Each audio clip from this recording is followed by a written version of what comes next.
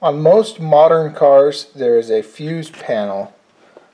Just if you open the car door on the side of the dash, this is a cover that covers it.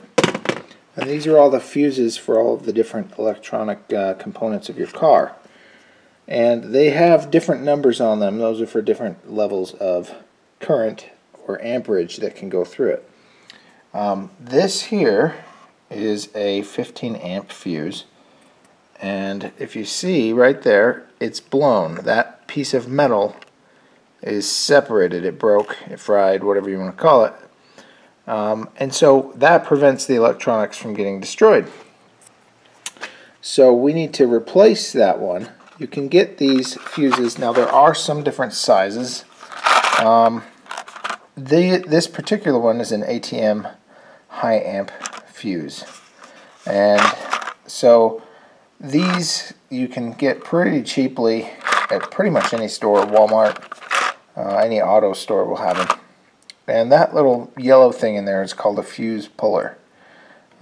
Typically there is a fuse puller somewhere in this panel for you to use when I'm at home and I don't need the fuse, and I need to check a fuse. I'll really just take a pair of pliers and it'll function a lot better than the rinky-dink plastic thing.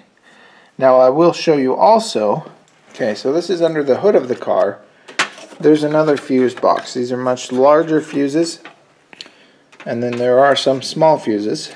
This one appears to be crooked. And then these here are relays, and you can test relays somewhat differently than you can tell if a fuse is bad. But these are all components that can go bad.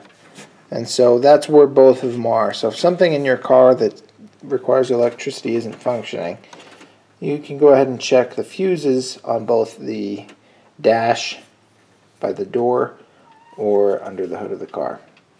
And then using that fuse puller, just pop each one out and inspect it. Okay, so what we're going to do is go ahead and push the fuse. Now there's no right or wrong way. You can put them in upside down and it's not going to really affect anything. So we'll go ahead and put the 15 amp fuse, the new one, in, and we are set.